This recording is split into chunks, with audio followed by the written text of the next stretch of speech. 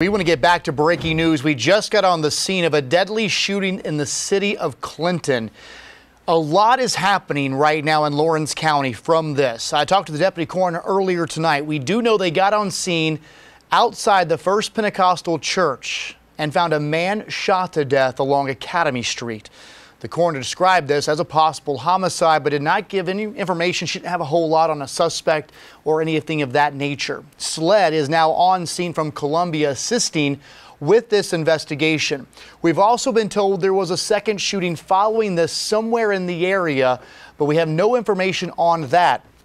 And I actually just got word from a viewer who said Presbyterian College just sent out an alert saying Clinton PD has reports of multiple gunshots within the city. No indication that the threat is directed toward or in the area of the PC campus. But that gives you an idea of just a lot happening in that community, with Presbyterian College putting out an alert to students and faculty just to let them know, hey, of course, there's something going on in the city, but we just got there. Jarvis Robertson is on the ground working to get us some new information. We know the chief's extremely busy, but as soon as we get an update from Jarvis or the police chief, we'll take you back live to Clinton, where, again, a very active scene unfolding tonight after at least one person has been shot and killed.